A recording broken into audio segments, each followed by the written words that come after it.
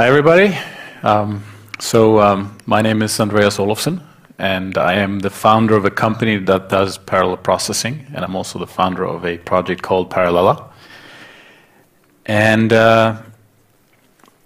so today I'm going to talk about a couple of different things. First, I want to do an introduction to hardware, because this is a software conference, so I figure I'll get myself in trouble. And then I'm going to introduce the Parallella and why we made it, and then talk a little bit about parallel programming. So I tried to teach my 12-year-old daughter about hardware, and transistors, they just don't speak to her. So, but I tried to teach her the most fundamental things about hardware and what matters. And so today, most digital computers are based on CMOS, and so if you look at the major concepts, and even though this is really, really basic stuff, I think it's important to remember that everything we run our software on is physical, and everything we do means something. It's Moore's law has made transistors cheaper, but they are never free. So, so in terms of digital hardware, I mean, what's a transistor, right? You can best way of thinking about it, I think, is like a switch. And a switch that like you have in your house that lets water flow through, and when the switch is closed, no water flows through, so no water flows from the source to the sink, and when it's open, water flows through easily, and the sink, if you draw the analogy, that would be the capacitor, right? So you build up water just like you build up charge on a capacitor, and then when you reach a certain level, that can be used to trigger another circuitry. For example, if you had a little hole in the bucket that would lead out water, that would go to another switch. And you can actually make all kinds of logic with just water. But obviously the transistors are much more efficient. So once you have a switch, a transistor, you use those transistors to build up gates, logic gates that work on Boolean algebra, ones and zeros. And so we have an NAND gate on the right-hand side, and so the battery can be considered the source. That lets the water go through to the bucket, and the ones on the bottom there, the NMOS transistors, will let the water flow from the bucket down to the ground. And so, but what we have there is, there's a NAND gate, right? What do you do with NAND gate? Well, you can use NAND gates to build up pretty much anything. You can build up arithmetic units, adders, multipliers. You can build up control circuitry, things like if-else statements. But it doesn't have any storage, right? So that's where you have that circuit there, SRAM cell or a flip-flop or something like that, or a DRAM cell, which basically just stores charge on a capacitor. And you need to retain that charge for a long time, so you need to have some kind of retention circuit or refresh circuit to keep that in. But if you look at all modern CPUs, GPUs, you name it, they're more or less made up of those two elements. And it does have an impact on energy, on cost, and on performance. So that's modern CMOS hardware in one slide. I mean, the really basics. So I've been doing chip design for about 15 years, and I started designing kind of process stuff and transistor level stuff, libraries for other guys doing chip design, and then I started doing logic. Then I did architecture, and so these are some of the things that I've kind of learned over the years, and I think are pretty obvious today as we go forward. What are going to be the limiting factors for all of computing going forward? So the first one being, we're not going to scale frequency anymore. That's done. We're at 2-3 gigahertz. It's never going to reach 1 terahertz. Obviously, people are always going to try, but it's not going to be practical from a cost standpoint. So let's assume that we're done with the glory days of frequency getting faster, better every year. And so then what's where are we going to get the performance from? Where are we going to get the next 1,000,000 times more performance that we got in the last few decades? Where is 1,000,000x going to come from? Well, the only way it can come from is parallelism, right? So basically from 2004 forward, all the performance gains have come from parallelism, and that's 10 years now, and it's kind of saturating because we're still trying to shoehorn our old software into a parallel paradigm. So from 2014 to 20 whenever, or 3000 whenever, it's all going to be about parallel computing. And that's pretty fundamental change. And the industry is pretty slow to move over, but it is going to happen.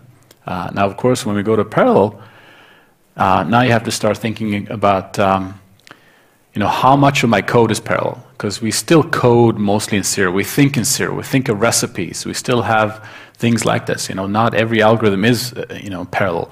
So we have to fight Amdahl's law all the time. So diminishing returns. So if we ever have a little serial piece in there, it's going to limit our performance gain. Now, of course, one of the things that Moore's law has done in physics is that things get smaller and smaller and smaller, right? But we still want them to go fast. And so we burn more current and more energy per unit area than ever before. And the smaller you make something, the harder it is to get the heat out of it. And so you have a huge thermal issue. I mean, now you're getting down to physical limits. How well can you get heat out of a grain of sand? So you're going to have to deal with that. So one solution is, let's not run as fast. If we bring down the clock frequency, now it's not going to be as hot, or at least not as thermally dense. And of course, that means you have to get the performance somewhere else. From where we have maybe more parallel elements, so even more parallelism. Another thing is, as we scale down with Moore's law, things were very robust. All we had in the system were ones and zeros. Well, as you get down to kind of quantum level, when you have 10 atoms between two nodes, or between a piece of glass, now you're getting down to quantum mechanical stuff. And so you're going to have probability of failure that's going to be non-zero. And the more we push, the higher that probability of failure is going to be. So things will start failing. And if, for example, today, 99.9% of all software written is completely sensitive to a single bit failure at the wrong time. And so, what happens if we now have to rewrite all our software for assuming that the hardware will fail? Because it's going to be so costly to keep designing hardware that's going to be perfect. Unless, of course, we just want to stop. No more CMOS scaling, no more performance. But if we want high performance and keep scaling CMOS, then things will start failing. Of course, if we look beyond CMOS, now we look at a new technology. Let's say, carbon nanotubes or some kind of other technology. That's going to be a new manufacturing shift. And when you have new manufacturing, things are going to fail. So the idea of having, kind of robust software that can fix itself is a big thing. Bandwidth, of course, as we make things smaller and smaller and smaller, we get a mismatch between our physical world and the actual chip. And it gets very hard to get data into that little microscopic, infinitesimally large device at a high rate. So we're always going to struggle with bandwidth, the smaller we make them. Now the good news is that for the last N years, we really have never done extensive 3D integration. All our chips are planar. So we make the chips as large as we possibly can, and we cram as many transistors as we can. And that's how Moore's law works. But we've never really explored the 3D, the third dimension.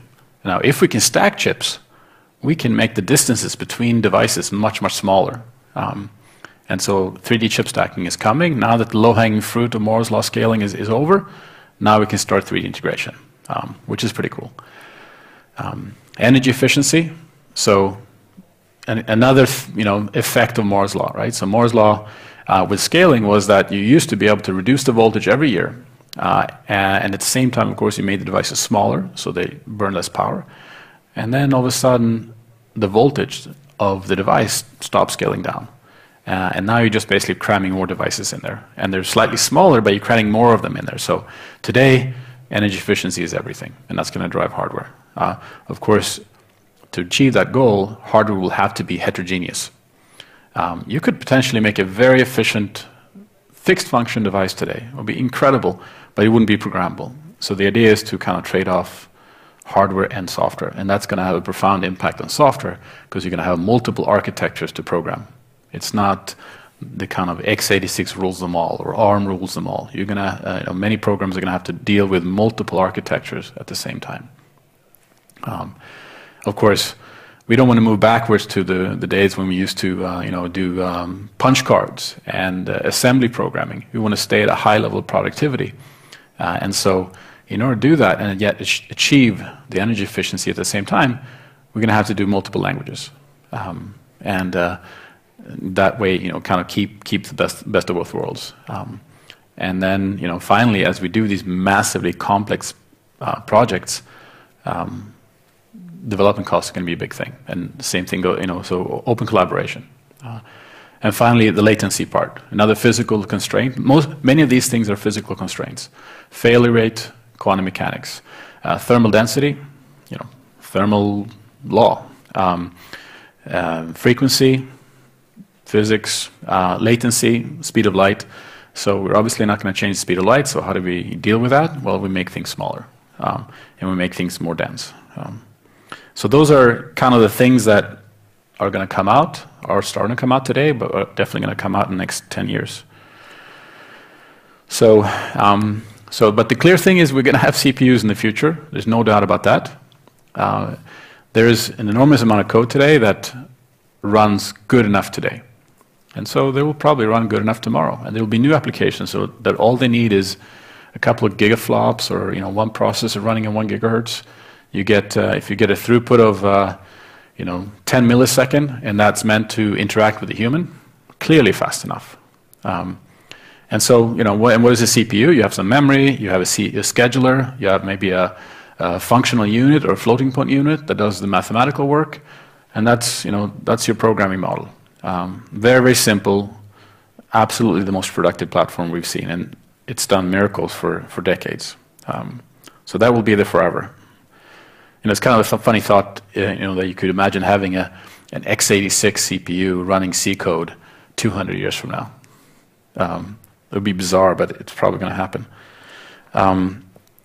Now, after we've explored all the performance of a CPU, and we can't go any faster, we're stuck at 2 gigahertz.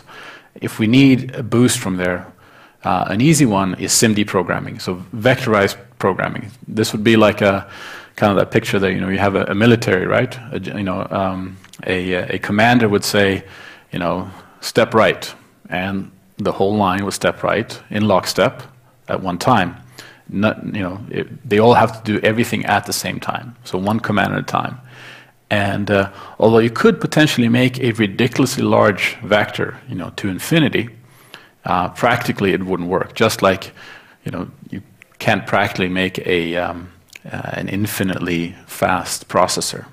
You get all kinds of effects like delays of those commands, right? So just like if you make this row of soldiers here infinitely long, eventually the commander, the guy at the end wouldn't be able to hear the command being said.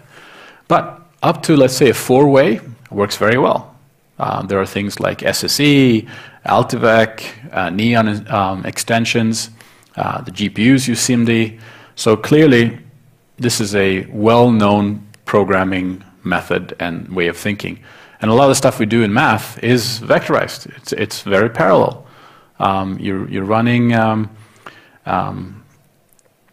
the same operation on every pixel in the image. So there you go. Very easy to conceptualize this kind of parallelism. So SIMD hardware is going to be there because it's very effective for a certain class of problems. But then there's this new way, a kind of new style of architecture that's coming out. And the idea is that the first two really don't scale. They have, they aren't distributed. And so after you've finished all the tricks of SIMD and the CPU improvements, how are you going to scale to infinity, without limitation? And the only really way to do that is to have a distributed type architecture. And so a lot of companies now are working on many core architectures where you integrate the networking and the memory and the computational in one tile. And then you only have nearest neighbor communication. And so by cutting no global interconnect, no global variables, you only have point-to-point communication. Now you could theoretically actually scale to infinity or whenever you run out of devices in the world. It's so I think of that like it's kind of like a soccer team with a million players and a million games going on at the same time. Complete chaos, but you can manage it. So that's what I started 6 years ago. That was kind of what I started a company around. And so I built this processor that had a sea of processors connected with a network, but it was kind of a sea of C programmable processors. So RISC, right? I mean, reduced instruction set. Nothing revolutionary there, except it was very, very tiny. It was a tiny instruction set. We had memory, but no caches, so no hardware caching. So somebody had to take care of bringing in the data in the instruction by himself, whether that's a compiler or a scheduler or a manual programmer. There's a router there that passes data around between the processors, and even like an automatic data movement engine. So the idea here was that the design philosophy was, in the old processors, the x86 and others, the amount of energy that goes to useful work is on the order of 1 to 3%. Everything else is there for the benefit of the programmer, or for actually, mostly for the benefit of the programmer. And so, can we do something to reduce that, 99 to 97% waste that we have to 10%, let's say, or 20%?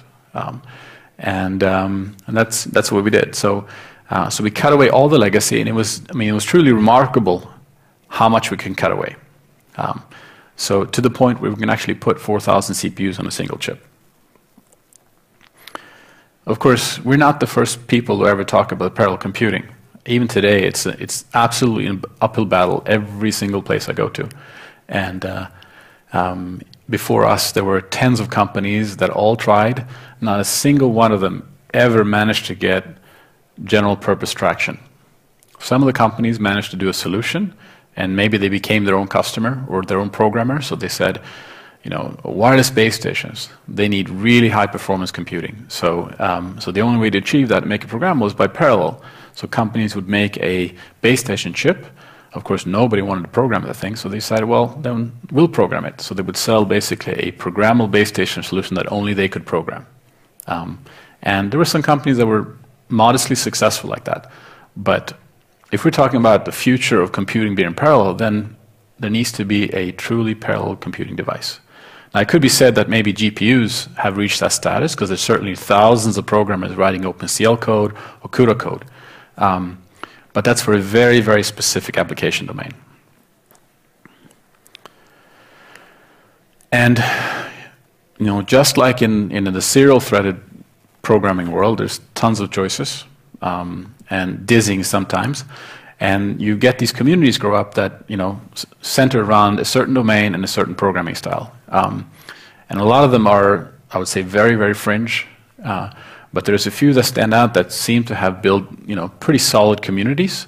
Erlang certainly, it was created by Ericsson in the 1990s, has been a very good, scalable, robust environment.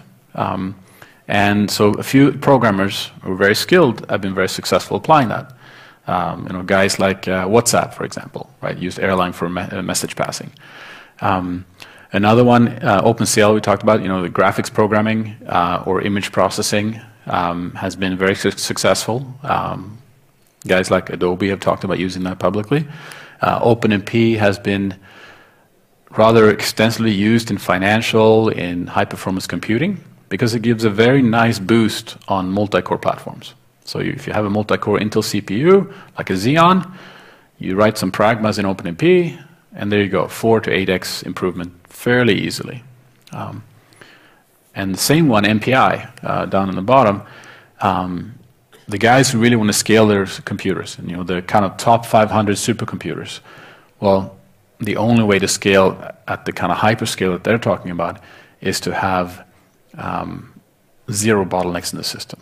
And right now, the only types of programming models that really support massive scale like that are message passing programming models, and the famous one from supercomputing is MPI. So, and I would say the things that aren't in the blue here are maybe very interesting programming languages, but they don't have a big following or community, so there's always the danger that the programming language just dies out. So, we started this project, Parallella, in 2012. We launched it on Kickstarter, and one of the key goals for the project was to become a platform for exploring parallel computing. And in the US alone, hundreds of millions of dollars have been invested in trying to make parallel programming easier, funded by NSF, by DARPA, and clearly nobody solved the problem yet. And so we said, well, we're going to do a grassroots movement. We're going to launch this platform, make it very, very cheap, make it completely open source, and spread it around the world. You know, so instead of a couple of big universities getting big checks of $100 million, now every single university who wants access can actually start their own parallel computing research program, and they will not be tied into one architecture. You know, one of the things that's kind of been pissing me off for a few years has been the attraction to proprietary platforms. Now, every platform is proprietary in some sense because you maybe have something there that only exists from one company. For example, we have this chip Epiphany. We're the only ones who make that. But if you make that layer, that proprietary layer, as thin as possible, then most people should be able to get away with writing, thinking about a high level of abstraction that can move across platforms. So we wanted to make this as open as possible so that people don't get tied into any one architecture. So what is it? It's a single board computer, just like the Raspberry Pi that presenter filled up the room. So clearly we're not as well known as the Raspberry Pi, but it's a credit card sized computer. I always walk around with mine in my shirt pocket, so it's this big. And it runs Linux, Ubuntu, has HDMI on it, USB, gigabit Ethernet, 1 gigabyte of RAM. You know, today I would say it's a pretty solid computer. Of course, if you're 1990 terms, it would be a supercomputer. But today it's a pretty solid computer board. And it does, depending on if you have 16 or 64 CPU cores, does between 25 and 100 gigaflops, which is quite good, especially the 100 gigaflops. And to do 100 gigaflops at less than 5 watts is interesting. If you think about the devices today that can do 100 gigaflops and be programmable by user, you're talking maybe about an i7 from Intel. The computer will probably run 100 watts, full throttle, whereas this runs 5 watts full throttle. The one thing that you always know about the biggest supercomputers in the world or any machine is that if you're going to brute force it, if you're willing to throw any dollar amount on it or any power or size on it, you can pretty much scale to any size. And what does constrain the system at the end of the day is size, weight, and power. Those are fundamental physical things.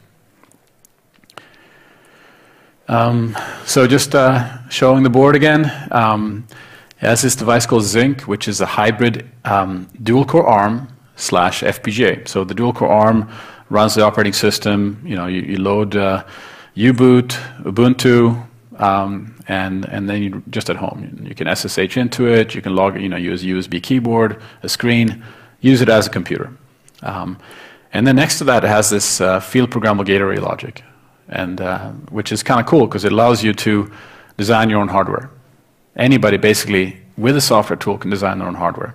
And so you can give this thing flavors. So instead of having a hard-coded board that can only be configured in one way, here you can make it do all kinds of weird things. For example, the pins going out of that hardware can go to the I/O, and now you can basically interface to any device as long as you have enough pins and run at the right speed.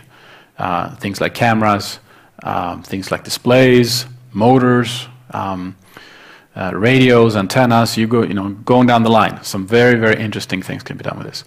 But of course, the key component that we brought here, and the second reason why we did this, we wanted a product around our chip. And since we hadn't convinced anybody else to design a product around chip, we designed our own product around our chip. And so there's this coprocessor. So the way the system would work is that you would boot in to Zinc. Now you're inside the Zinc, you boot into ARM running a Linux, and we configured this FPGA logic to hook up the ARM directly inside the memory map of the ARM to our co-processor device that sits next to it. So it's not, our device doesn't run Linux, the 16 core, but it does have 16 CPUs. It just runs stuff, math, hard, high-end stuff. So now we're sitting in Ubuntu, and we have access to this gigabyte of RAM, and we start sending tasks out. So you can think of a model like where you have a client, a laptop, and you have a server farm somewhere. The E16, there's kind of the server farm for the client.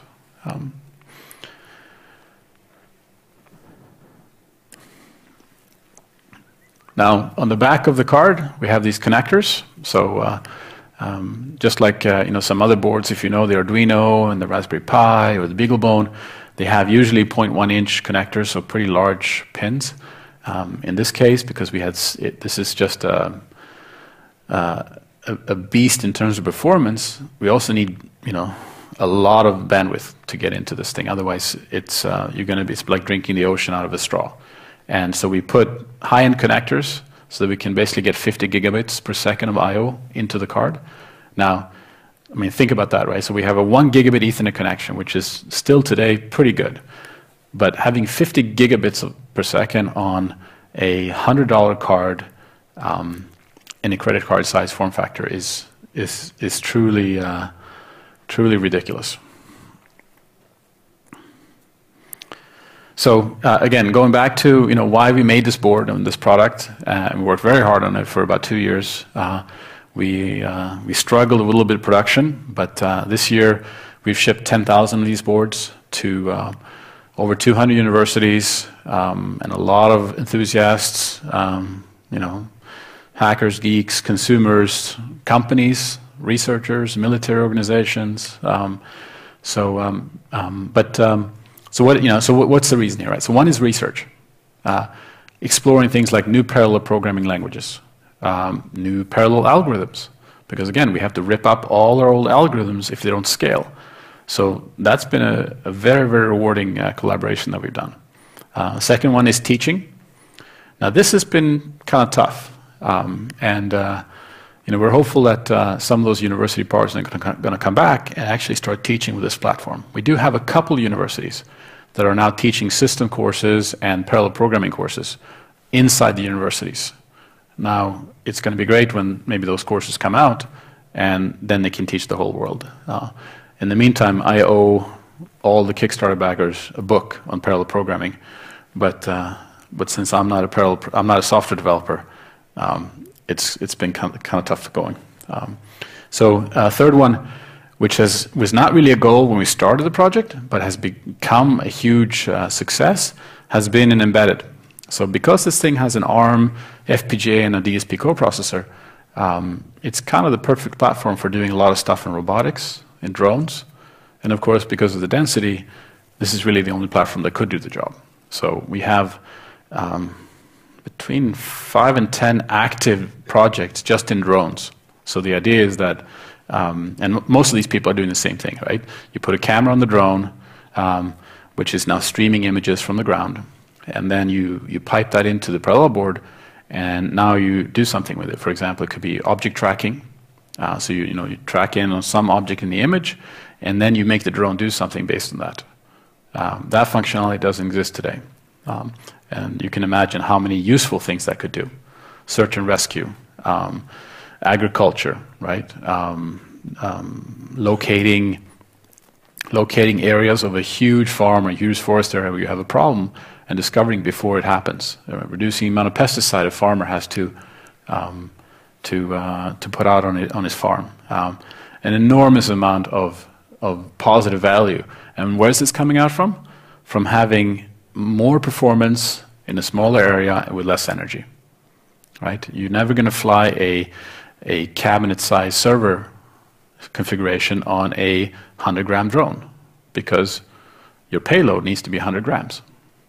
So that's pretty cool, and that's been kind of showing the first kind of really visible data points that show that the future is parallel, because we chose a parallel architecture, and this is the outcome of it, right? The 5 watts credit card size computer is the result of the technological direction we took. And then finally, it's a fun toy, right? So we have a lot of people who've taken the toy, done weird demos with it, just for fun. Of course, since this is kind of like a very, very high-end computer, you probably wouldn't do a cat feeder with this thing, or you know, a beer pourer, unless you want to pour your beer really, really fast. You know, this is, so the projects tend to be pretty complicated, and that's been one of our challenges, that because the project's so complicated, you really need to spend probably a couple of months if you want to do something really sophisticated. And so that kind of bridges over to where not a lot of people are going to spend a couple of months on a hobby project. You want to do something in a weekend, but there's so much here. So yeah, so coming back to the principles, we wanted this to be much, much, much cheaper than $1,000. $1,000 are very few people who can afford to pay, including universities. So we initially set the price at $99. Of course, the volume that we've shipped, 10,000 units, is not high volume. When you talk to the manufacturers in Taiwan and China or anywhere else, they go 10,000 units. I don't get up in the morning for less than 1 million units. And so it's hard to reach consumer level pricing with not in consumer level shipments. So, but we chose $99 because that would enable anybody to get it. Just like Raspberry Pi picked $25 or $35 because that's going to democratize access to cheap computing. Now, in terms of the approach to openness, we pretty much went all the way. So completely open documentation, 0 binary blobs, so no proprietary drivers, only use open standards and open APIs, and all open source hardware. The only thing that we kept ourselves was the internal workings of our chip. And you know, we always think that maybe someday we'll open up that as well, but for now, because the only people who really could benefit from that are our competitors, and they don't open source anything, it seems that it wasn't quite the quid pro quo we were looking for. And it's, you know, all the code, all the collaboration is up on either GitHub or our forums.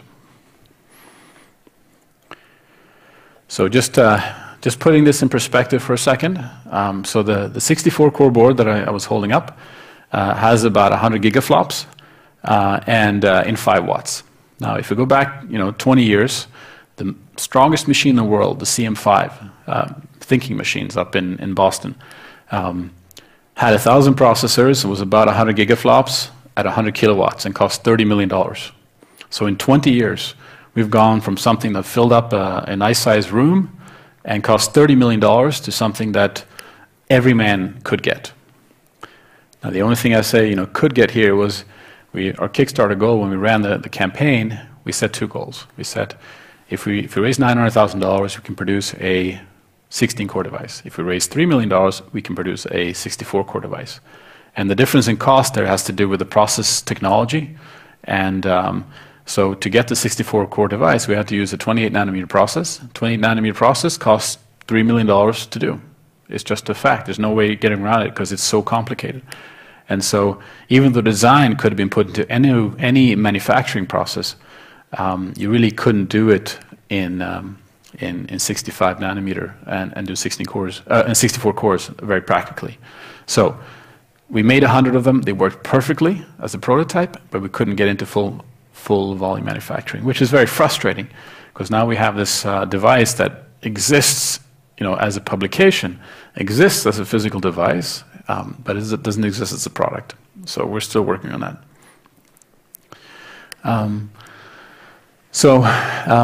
My advice for anybody who thinks they have code or applications that are high performance would be that you think of scale in terms of thousands of threads. So in the past, when Intel and others would just scale the frequency every year, you can kind of almost get away with having one code and just running it, right? You have binary compatibility. Every processor would just automatically give you a boost. To get that kind of frequency boost to happen automatically, you're going to have to think about writing your code in such a way that you're impervious to the number of cores in the system, right? So you can scale with it. So that would mean like writing the code that is dynamically scalable. and having a programming paradigm that is dynamically scalable. So you basically, you plug in your code, right, on a system with 16 cores, you know, it's going to run on 16 cores, potentially. If you plug it into a system with, you know, 1,000 cores, it can run on 1,000 cores. And so I mean, there's already things like this today, right? A lot of people are using elastic clouds, Amazon and others, where you go, right, I'm going to turn on my application for n cores. And so you built in that kind of dynamic scalability. Now, at the chip level or inside a processor, we really never had that. But that needs to come. The second thing is, since we threw away the caches, and this is still very, very controversial. 99% of the industry are saying, no, you have to have caches, you have to have cache coherency. We're saying, well, how does that scale to 1,000 processors? Do caches scale to 1,000 processors? Because we could build that today. Well, no, it doesn't. Nobody has solved that problem yet. And we contend that it's not a solvable problem. So if you throw away the caches and the cache coherency, well, then something or someone needs to manage the memory. And it cannot be the programmer. I mean, if every single programmer has to manage his own memory, his productivity is going to go way, way, way down. And so, I mean, you just see the difference in programming in C versus something like Java, where you have to do your garbage collection manually. That's annoying and non-productive. Well, here, what if you had to manage data movement, moving your bits around, doing memcopy all over the place, basically, to specific locations, and managing your heap with thousands of threads running, right? That's not gonna work. So there needs to be a runtime, and that's where the parallel programming research comes in. What should that runtime look like? So it's a very active area of research. Another implication is the compute density and the compute efficiency. A lot of that has to do with moving bits around. Now, I don't know very many programmers who think about where their bits are stored on a board or in the system. It sits somewhere on a server, right? Server index n, maybe, right? Or server host name. Well, if you have two servers and you have some cables between them, if those cables are longer, you burn more energy. So you kind of need a layout or a map of your data center, where in that data centers are your bits stored. Now, of course, here also, really a tool or a scheduler should take care of that, but something in the system needs to know where the compute is in relation to the bits being stored. And we found that the hard way in our architecture, and it's extremely important. Now, because the hardware will fail, software needs to be redundant, or the programming language or the scheduler needs to be such that it can handle it. And so when you start looking at parallel programming languages, you think, well, why was the parallel program, why was the language written, right? So you take something like C. C was written with a certain application in mind. It was extremely successful for that. It's about as close as you can get to assembly without writing an assembly. Now, Erlang, for example, with was written for robustness in mind first. And so, because when switches and communication equipment fails, it's very, very expensive and very, very bad for the company. So there, robustness was a first-class citizen. In C, performance was a first-class citizen. But if you write programs, then assume that they will fail, and they will continue to fail and fail even more in the future. And the only way to manage this and stay sane is to have more than one language. So if you want performance and scalability and robustness and all these things, you're going to have to use more than one language. And I think that's pretty obvious. If you look at modern programmers, they might know anywhere from 2 to 10 different languages and jump between them at ease. And finally, because of the speed and uncertainty of technology movement, I would never, ever become a slave to a proprietary platform. So stay open, stay unattached, and of course, you have to dig in and do something eventually with a proprietary piece of device, but don't get married to a proprietary API. And of course, never forget about Amdahl's law. So, it's just one of those things that I need to put up a note on my wall, or most people should. If you ever start thinking about getting 100x speed up or even 10x, just go back and think, all right, well, did I take every single bottleneck out of the system? Did I take every piece of serial code out of the system? Because if you don't, you will never get more than 10x. It gets increasingly more difficult and increasingly more expensive in terms of a thought process and coding style to get the 100x to 1000x. I mean, the supercomputing guys have basically found that they need to have 0 serial piece in their code. That's the only way to do it. Of course, even if you have 0 serial code, you still have to move the data around. So you still have bottlenecks. So now you start thinking about distributed databases, distributed file systems, things like Hadoop. It's all about reducing the bottlenecks and decoupling everything. Once you do that, now you really have to think about, it's all about locality and algorithms, right? You start looking in the algorithm and say, do I have any interdependencies in here? Maybe it's better to duplicate my data. So I broadcast my data, so now I have a complete database sitting on every single node, and that's what I work with.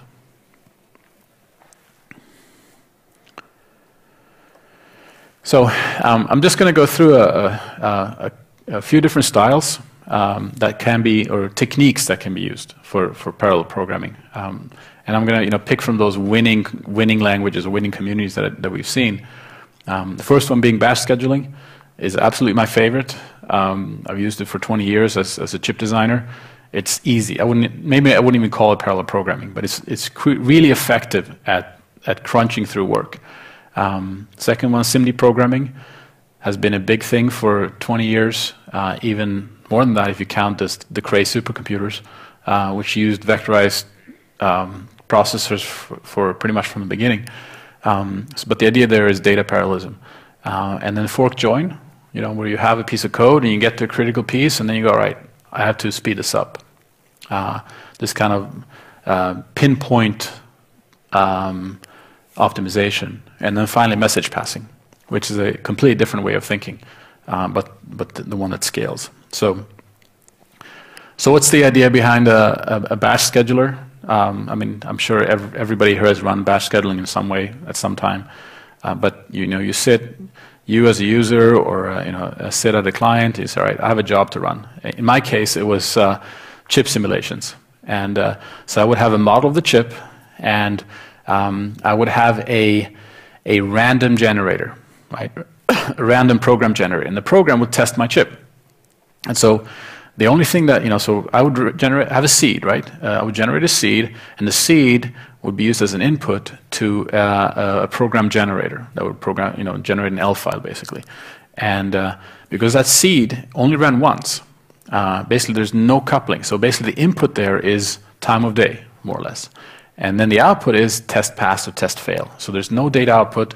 There's really no data input either. And so you have, if you draw a circle around the system, there's no flux in or flux out of the system. There's no bandwidth, which is great. Of course, there is some temporary data. The model had to sit somewhere, and that temporary test had to sit somewhere. But that is something that you can easily distribute over almost an infinite number of servers. And so what we do, we use something called LSF. Today, you probably use Slurm or something else. You'd have a job you want to do. You tell the Slurm, I want to run this job on N servers. And there might be multiple clients on there that want to talk to the Slurm dispatcher and use the data center or the server farm. And so you have to have resource sharing. But it's an incredibly effective way of programming. But the key here is how fast is your network? How decoupled is your database? Have you pushed all the data out there already? And so we had to do lots of tricks to make sure that we weren't flooding. Like, for example, we start off with a single file server. And then all these jobs would put the files from the file server. And then we found out, that was running slow. And then we start pushing the data to each server. And then we found a huge speed up. So there are tricks like that. Of course, we always were buying faster switches, faster servers, and more servers to scale out. But not forgetting about this programming model, because it is very easy to use. It's low-hanging fruit. If you can formulate your problem so that you have complete decoupling of data, this is the one to choose. Now, compare that model, sitting on the beach kind of model. I would say this is sitting down in the dungeon, right? This is OpenCL. So this is SIMD programming for GPUs, or you can use them for our device or for hardware. I don't particularly like this model very much. It's very verbose. You have to do a lot of manual management. Now, you could say that this is the assembly version of parallel programming. So there's going to be layers above this that will make it much, much easier. But the key here is that you have to manage your own memory. That's the create buffers and free at the end, or release. You have to create your own command queues. You have to create your own, you have to launch your own program. Even to the point that initially it was all just-in-time compiling, so you actually put in your code snippet inside your code. So to me, this is a huge step backwards. If we're going to make, this is not making parallel programming easy. This is making parallel programming like the assembly program of the 1980s. So, but it is very effective, and there are people who are very good at using this to make their GPUs and other devices run at almost full capacity. So, but the idea here is, and this is just the whole code here, right? We only have one thing in here, and that's the this sum of products down here, right? That's the one line of code that does anything useful in this. So we talked about efficiency, just like in a CPU. 99% of the energy goes to doing things like caching, buses, I/O. Well, here, 99% of the code goes to doing other stuff that's not the one line of code that we want to focus on. So I'm not a big fan, but this is the good thing. Well, I should say something good about this program model. It's very flexible and it scales very well. You can run data level vector parallelism up to 1,000 threads here. And this is to be compared with the old style of SIMD programming, which was usually little pragmas in your C code or little libraries to use the SSE or the Neon instruction set, which usually doesn't scale more than 4. Same thing, compilers, auto-vectorizing compilers. They're usually pretty good up to 4. This one, because it's expressed by the programmer, you can scale out to 1,000 or 1,000,000 here. But it is very tedious to program in OpenCL. Then you have things like OpenMP and Java and other things, where you have a fork join model, and which is you have the goods and bads of threads, right? Good thing about threads is there's a fair amount of people who know about them. The bad things is it doesn't scale very well beyond a fairly small number of threads. Let's call them 8 threads or 16 threads. And you still have the questions about races and weird things like that. So you have all the problems of parallelism, but you don't have all the rewards of parallelism. So, but it is a very effective way of getting 10x. And so the idea is that you put some pragmas in your code in OpenMP that describes the region that you want to parallelize, and then you create the threads, and then you have a barrier that joins them together. Now, in MPI, it's also quite verbose. The major thing here is the idea that you create a bunch of processes in your system, and usually you'd have one process per server. So just like the Slurm model, the bash scheduling, you would have a client node that would launch the job and a ton of server nodes that would take care of the processing on a per processor basis. And every process gets an ID. And then there's a fairly sophisticated runtime scheduler that keeps track of all these IDs and where things are. The key here, the real key is that to do the inter-processor communication, the way you do that is you use these send and receive calls. And so basically communication between processes is explicit with a function call. And that's okay. But the gain here is that you run the same program. You run a single program, multiple data thing. You run the same program on every core in your system. And then you have some code in the program that asks, more or less, who am I? If I am core this, I do this. If I am core that, I do that. And usually do that means fetch this data instead of that data. So you get a little bit of dependence in your code, depending on the ID that you have.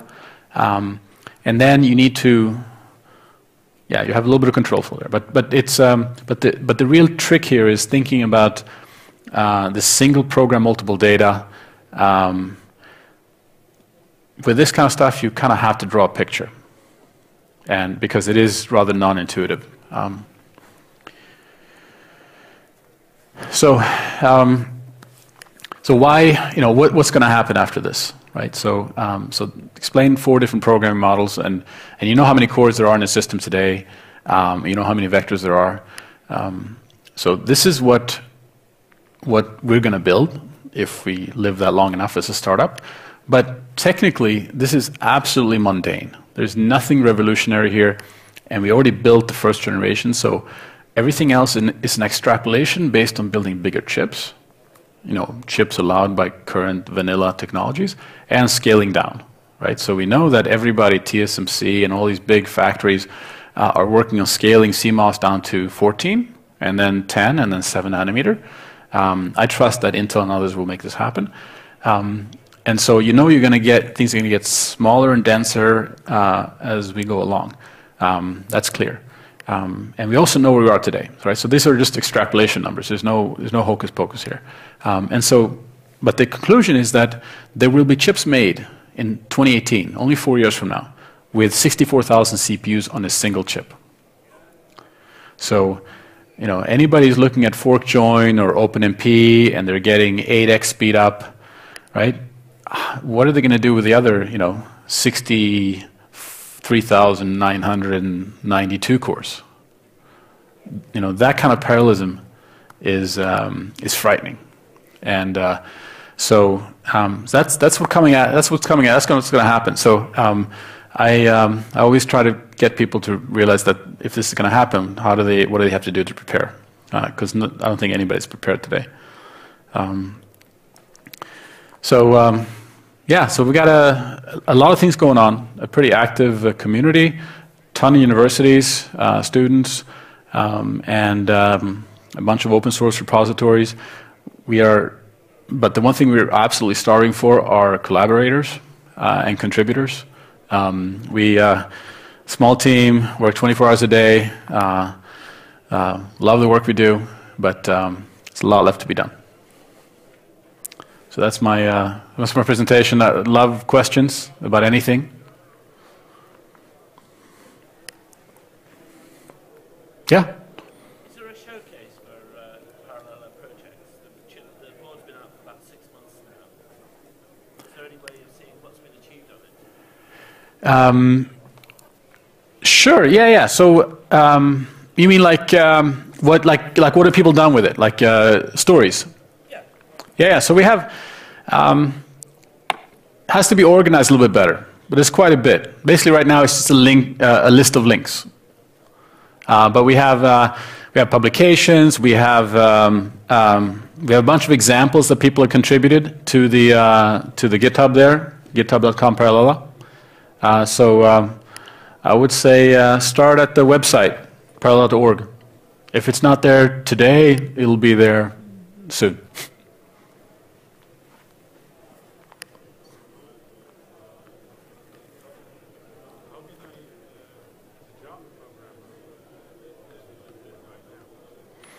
So we've run Java 8 on this, right? So I mean, since we have a general purpose ARM processor running Ubuntu, installing Java is trivial, right? So we've installed it. A lot of other people have installed it. Where we haven't quite finished the work yet is in plugging in Java with our SDK. So the parallel part, and one of the things that was holding us back was we didn't have a driver for our device, so we had to run everything as root. And we didn't want to hack that. So right now we just released an SDK where we have a proper kernel driver in Linux, and now that we can do that, we should have a pretty good path. I really wanted to present something with Java today, but because the SDK was only released this week, I didn't have time to. But yes, the plan is we're going to have callable functions and executables from Java.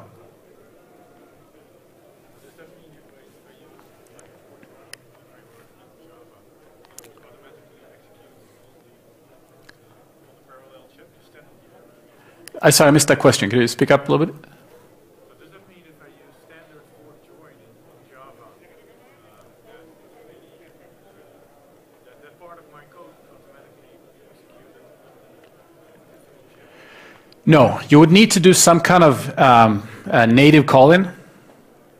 So you can use fork join, right, to create Java threads. That's no problem. But inside each thread, you would need to do something that calls the Epiphany. Right, because we don't have we're not in the same memory space, right? So we don't run Linux processes on our device, the Epiphany coprocessor. So in order to use the coprocessor, it needs to be a shim, basically a light thread that runs on the ARM that talks to maybe one core on the Epiphany. And so imagine that you have a Java fork join that inside there does a call to encrypt key, and the encrypt key inside there that calls the Epiphany function or the Epiphany tools, right? So that's kind of the model, right? You would do a two-step, right? You would call some library code, or you would develop some code in C, because our processor doesn't run Java; it runs only C, and then you would call that from Java. So that's kind of the model. Yeah? How would you compare your board to Tegra Q1? And that one was Q1. Our board is open, theirs is not. That's the only thing that matters to me. I mean, I'm just kidding. So their board, they have great performance, right? They have higher performance than we do, and they have a GPU, whereas we have a coprocessor. They have more cores, and so then you can go back and just compare data sheets and all this kind of stuff. I would say they're both good boards I think they're both good boards from a performance standpoint, but to me, from a platform standpoint, I want an open board, right, with an open API. I don't want to program in CUDA. If I'm going to pick a vector language, I'm going to pick OpenCL. I think that's a major difference, right? If you want a teaching platform, you want Parallella. If you want a really good graphics platform, you definitely want the Tegra. So depends what you're looking for.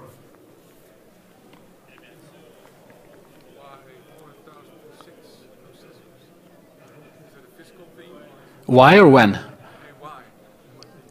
Oh, but why only? No, why 4006? Not why 4020? Oh, why 4096? Yeah, efforts. Well, it's just we have a 32-bit address map, and so that's how many you get. So we signed with 32 bits. We signed 12 bits as the core ID and 20 bits inside the core. So that's what it comes out as.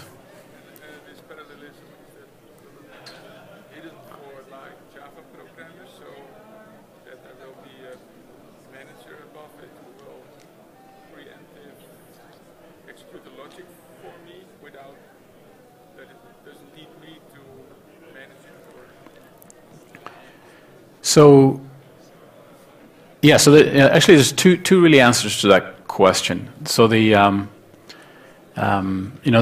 first step is going to be that you're going to be running ARM on the host you're going to be running Java on the host, the ARM processor, right? And then use the fork join model, use the native interface, and to talk to the Epiphany, right? And then that's more. That's a bit of a patch, right? Just like today, if you have to use native interface, it's a little more work than if you can write everything in Java. I know there's some people who have been looking at running Java on the Epiphany processor.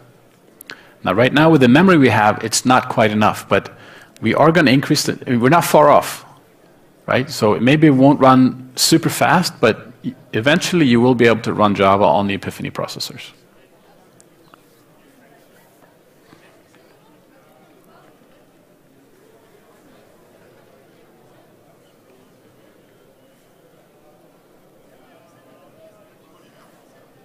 Okay, well, thank you very much.